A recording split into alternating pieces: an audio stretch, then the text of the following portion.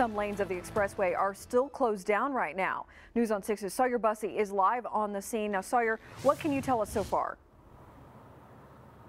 Well, Aaron, we actually just finished speaking to a firefighter who's working the scene right now. He came up from right down below us. We're on a bridge over Highway 412 and told us what happened. He said that there was a Suburban going westbound that flipped over the cable barriers and came into eastbound lanes, colliding head on with a motorcycle. Now, guys, we're going to cross the street if there's no traffic over here and show you where this accident actually ended up.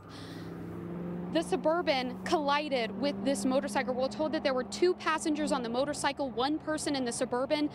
When the car flipped, the motorcycle ended up inside of the Suburban. Now, unfortunately, we're told that the driver of the motorcycle did pass away from this accident. The passenger was taken to the hospital in stable condition, and the driver of that Suburban was also transported to the hospital. We know that first responders had to use the jaws of life to get the driver of the Suburban out of the car and into the IMSA. Now, this area is obviously extremely backed up. Eastbound lanes are completely shut down. They're still waiting on the medical examiner to get here, so if you're going to go eastbound on 412, find another route. As far as westbound lanes go, all 3 lanes of traffic are into one. So it's 1 lane all the way down here.